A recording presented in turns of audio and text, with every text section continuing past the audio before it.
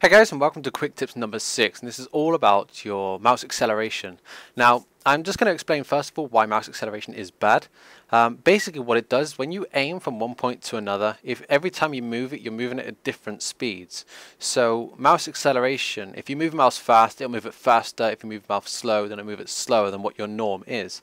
So basically you can't get any kind of twitch accuracy. You can't flick from one person to another and be accurate every time. So by disabling mouse acceleration, you're enabling your muscles to remember everything, and then you become a better shot, and more consistent as well. So it becomes a very big part of how you play, especially as an infantry player. So I'll link this website in the description so you can download it if you want to. But basically it's a Windows mouse acceleration fix for Windows 7, 8 and 8.1. Now it does have, I believe, Vista and XP in there as well, in case you do still run those for some reason. Now you can turn mouse acceleration off in the control panel, but it's still built into the actual operating system, so you never really get rid of it. So all you need to do is click on this link right here, okay, and that will download it straight away for you. It's a very small file, so it's no problem to download it, okay, and then you'll end up with something like this. Now, before you actually go into any of this, okay, what you will be doing is a registry edit, and it's quite easy. There's not too much risk, and it's quite easy. There's no risk at doing this or anything like that, and you can also back up your computer before, just in case you don't like it or whatever. Okay, so before you do this, what you want to do, go to Start and then Control Panel, okay, under Appearance and Personalization. Now, I guess Windows 8 works slightly different, but, you know, I'm sure there'll be something similar for that. You click on that and you go to Display, okay. This will show you one of 3 boxes that will be ticked. Mine is 100%. I'm pretty sure most people will be 100%.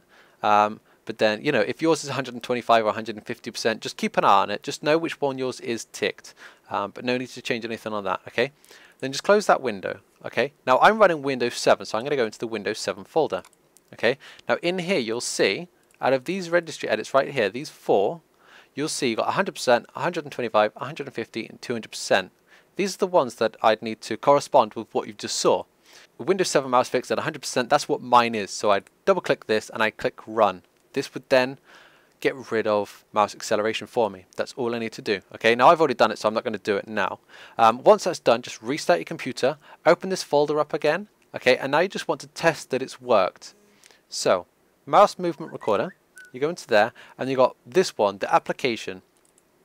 Double click that, and run it, and now you'll see, every time I move my mouse, okay, it's showing like the X and the Y axis on what it's doing and all that kind of stuff. So, basically what you're looking for is anything that doesn't look right. Now the left hand side column should be exactly the same as the one on the right, and as you can see mine is. If it's not, you'll get something like this, okay. Now if I put my mouse on the edge of the screen, these are the kind of things that you start seeing. It gets a little bit confused. So that's that. If everything corresponds, you've done it right. If things are looking a little bit weird, not quite right, all that kind of stuff, then just go back to the start, repeat the process, restart your computer. Okay, you have to restart it, and then test on the recorder again, and then you'll have mouse acceleration fixed. Works the same for Windows 8, 8.1, just the same like that. And if you watch the next video coming out soon as well, the quick tip for the actual in-game sensitivity, you'll understand how the two start to correspond. So you start to become more accurate as you go from person to person. Like if somebody's on your left-hand side and it's a big distance away, when you aim towards them, I'll show you like next time whether or not you're overshooting, undershooting, or if you're spot on and what you should be doing with your sensitivity. So yeah, that is pretty much the end of this one. So I hope you like it, and I'll see you next time.